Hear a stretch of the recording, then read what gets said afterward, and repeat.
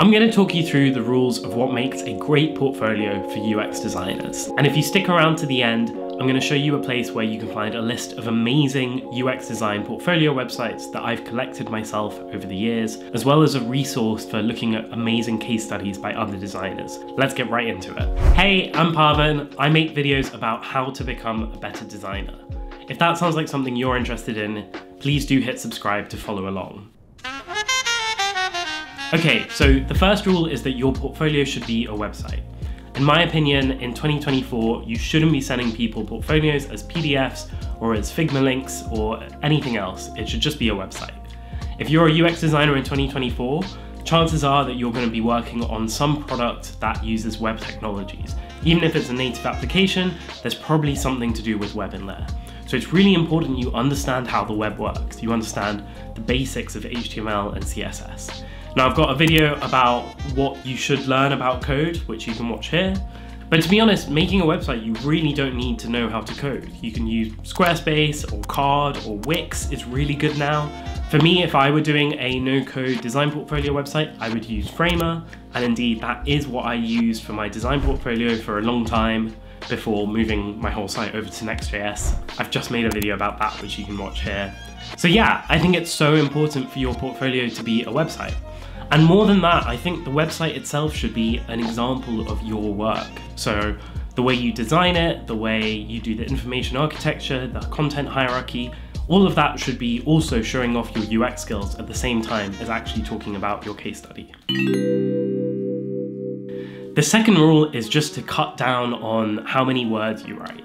Now, I remember the very first time I put together a UX portfolio, I had so many pages going into all the little decisions and adding context, and I thought it was so important to get all of that context in. But remember, your portfolio isn't a museum, it's a sales piece, and it's selling you. And in order for someone to consume that content without falling asleep, you need to make it as punchy as possible. So if you're struggling with this, what I would say is just write it all out, get everything out on paper, and then take a break, don't look at it for a day, and then come back to it and think, what are the 3 most interesting design decisions I made over the course of this project that I'd like to focus in on? And just take those 3 and highlight them. And the way I like to highlight them is to have the heading be the actual learning or the actionable insight that you found from your research or whatever it is, just have that up at the top and then talk about that point next. You don't need to cover all the minutiae, and it doesn't matter if you talk through things not chronologically, but just in what makes it most interesting for the reader, but just keep it as brief as possible.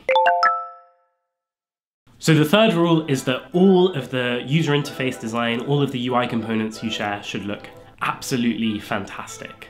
Now, it doesn't even matter if that's not what got shipped in the end, or if you had to change things later on because of design constraints, or if your front-end dev implemented it completely differently.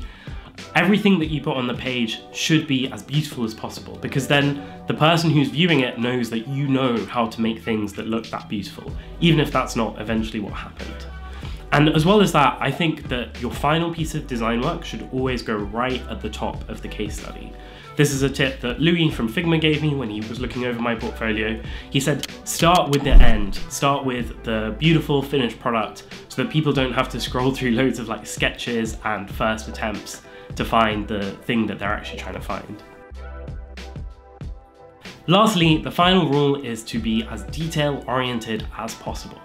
Now, if English isn't your first language, or you know that you struggle with this, I'd get a friend to read over it and really comb through your writing to make sure that there aren't any spelling mistakes, any grammar mistakes, any typos. This is where it's so important, because having seen part of the hiring end, when people who are looking at applications just have hundreds of applicants to review through, any small mistake is just grounds for saying, nope, let's move on to the next applicant.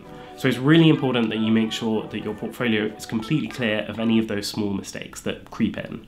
So those are the 4 rules for making a great standout UX portfolio. Now, I know what you want to see. You want to see some examples. So here are some of my absolute favorite websites. I've left a link down in the description for where you can find a list of all of these. So loads of people's work to go and see how they've laid it out, see how they've designed it. Of course, you can also check out my website and my portfolio. Please feel free to take a look at that. So those are examples of good designed websites. The other thing I wanted to share is Case Study Club. So Case Study Club collects the best case studies and the most well-written case studies from around the internet. People can submit their case studies.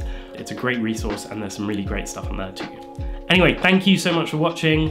If you are watching this because you're looking for a job, good luck looking for your job. I know how hard it is to get your foot in the door or to move on to something else, especially right now. It's a really hard time. So really, really good luck. Please do feel free to ask me any questions in the comments.